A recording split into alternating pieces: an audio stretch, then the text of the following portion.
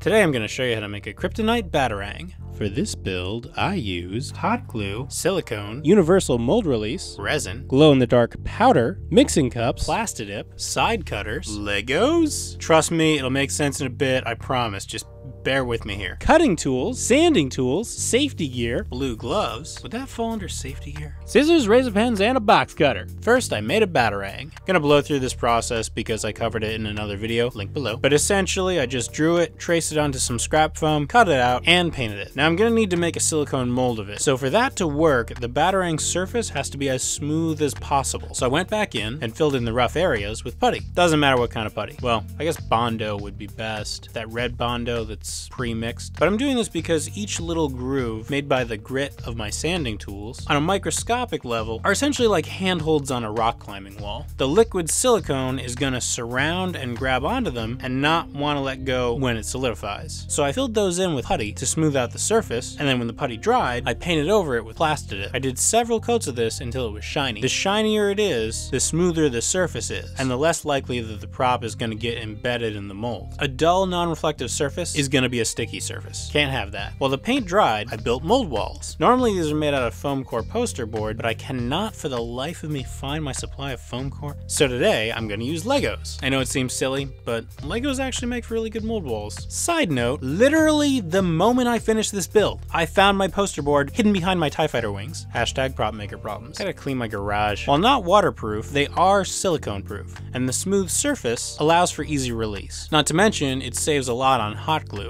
that would otherwise be wasted on poster board walls that are inevitably going to get destroyed. The studded base plate is going to be a problem though, so I covered that up with flat studless pieces. They make larger ones, and if you have access to those, I recommend it because it cuts down on all those little grooves between the panels. But my Lego collection has not been updated recently, like in the last decade, unless you count my giant Lego lightsaber, favorite prop. So gonna use what I got. First, I'm covering up that crack in between the plates, the base plates, just because it's the most likely spot for leaks to occur. They don't usually happen, but I like to try and prevent them from happening, like preemptively. Then I did the outer frame, and I filled in the rest of the interior space, and I worked my way inwards from there. As you may or may not be able to tell from some of the little bits of blue silicone still stuck to a few of these pieces, a smooth surface is not quite enough to get a good mold release. So both the prop and the mold interior are going to have to be sprayed down with release agent, essentially a grease. Although some people use talcum powder. Never tried that. I need the surface that the Batarang rests on to be as flat as possible,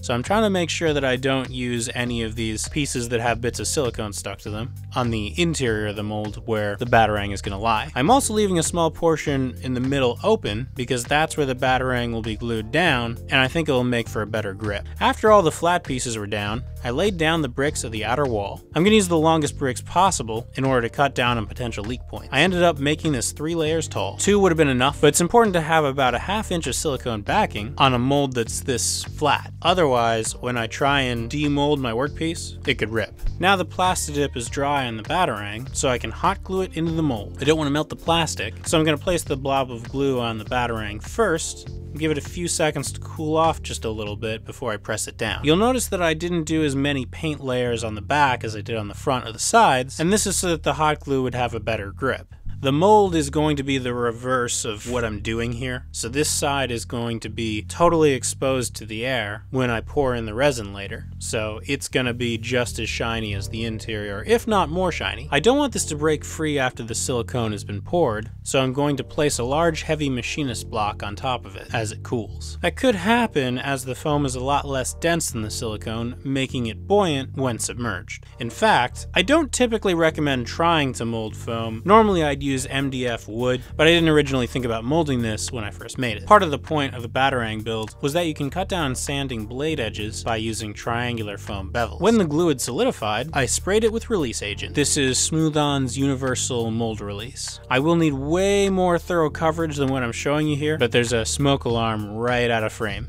I don't want to set it off. so I'm doing most of the release spraying elsewhere. Okay, yeah, you see how much more shiny that is? That's gonna make for a good release. Oh, and you don't wanna let this sit for a while before you mix up your silicone, because the release agent, you know, it's an oil. It will very slowly slide off of your prop and onto the floor. So make sure you spray it right before you mix up your silicone. It's very important if you wanna get it to release from your mold later. I also coated the walls separately before attaching them so that I could get the best possible angle while spraying the edge of the Batarang. I'm using a trial kit of Umu 30 for this. I started by emptying the blue canister into my mixing bucket first because it's a bit thicker than the pink hardener, so it takes longer to pour. In fact, you may have to mix up each can individually first, depending on how long it's been sitting before you work with it, because the blue does kind of separate like a container of salad dressing might. There's a limited pot life with this stuff, and it is expensive, so you have to think about these things ahead of time. Then I mixed in the pink hardener. It's supposed to be an exact 1-to-1 mix ratio. You can get away with an approximate mix ratio, but the way to tell for sure that the mixture is good enough is that it will turn from light blue to lavender. That can be a subtle change, especially if you're visually challenged. So the reference that I use is this old mold that I made, literally my first mold that I ever made, that had slightly less hardener than it should have had, but still came out solid. And I just make sure that my mixtures aren't bluer than that one. See, you can see how the top one got more pink, so therefore it's more lavender. Now, because this is not quite enough silicone, I also put chunks of old destroyed molds in the empty spaces to take up volume. See, each time you make a cast, you wear out the mold just a little bit, about 0.3% even when using release agent. But without using release agent, you'd be lucky to even get one use out of it. But eventually, the more duplicates you make, the more the mold wears out, and the interior takes on this mottled texture, and the mold has to be retired. However, the vast majority of volume of the mold is fine, and very useful for taking up space in new large volume molds that have a lot of empty space. So I cut away the worn out interior and reused the good stuff. It just saves on the cost of silicone. Then I poured in the mixture, making sure to cover the whole Batarang. And now, we wait. The solidifying time is 6 hours, but that's under optimal temperature and humidity, and I have neither. So for me, it took more like 14 hours. With silicone, it's best not to be in a hurry to demold. When it eventually hardened, I brought it back over to my normal workstation. So in order for it to lay flat, I gotta cut off all these parts that are sticking up. And it slices real easy. It's important that the mold walls lie flat when you pour so that you don't get a lopsided mold. For that matter, it's important that the mold lies flat when you pour in the resin so you don't get a lopsided piece. It's best just to have a level nearby when you're working. Then I demolded it, first by pulling off the base panels, and then by taking apart the pieces. This is a time-consuming process, but the more release agent you apply initially, the faster it'll go. In retrospect, I could have used a little bit more release agent. It all worked out, however, and when all the pieces were removed, I removed the Batarang. Some silicone worked its way underneath the wings, so I did have to remove that carefully with my razor pen and scissors. Then I was able to free each wing. You want to try and slowly work it out, not rip it out. Once it was out, I made sure there was no debris left in the mold, and then I sprayed it again with release agent. Then I brought it back over to the mold making station and began mixing up some epoxy resin with green fluorescent glow powder inside. I mixed it until the glow powder was evenly dispersed and transferred between the two mixing cups a couple of times just to get a better mix ratio. This resin has a longer working time than usual, so I took my time and made sure to do a thorough job. When I was satisfied the mix was even, I poured it into the mold. I tend to overestimate how much resin that I'll need, because if I were to come up short, then I'd have to mix up more resin, and it'd be nearly impossible to get the same amount of dye, or in this case glow powder, in the new batch. Thus, there would be a cavity, or even worse, an entire layer of the prop with a different amount of translucence. I don't have to deal with that headache, so I just mix up a little bit extra, and anything left over gets poured into Kyber crystal molds, and helps replenish the stock in my merch store, link below. What the heck? There's a bird in my water heater. Maybe if I scare him out. Oh, good. There he goes. No, not in the furnace! Ah, jeez.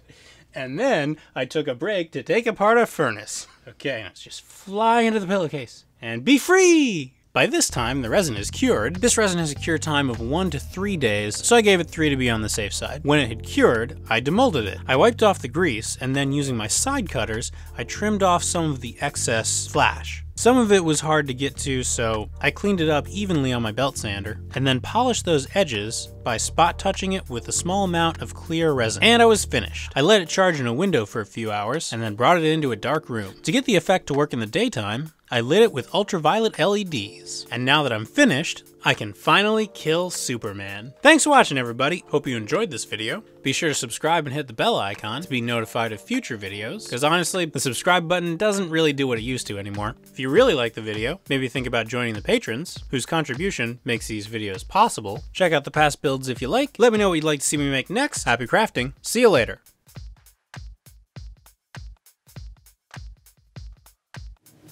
This will eventually be available in the merch store. I just still gotta clean up the back a little bit. I mean, you can't actually see it in this lighting, and you know, if you hang it on your wall, you never would see it, so. But it's bugging me, so I'm gonna clean that up.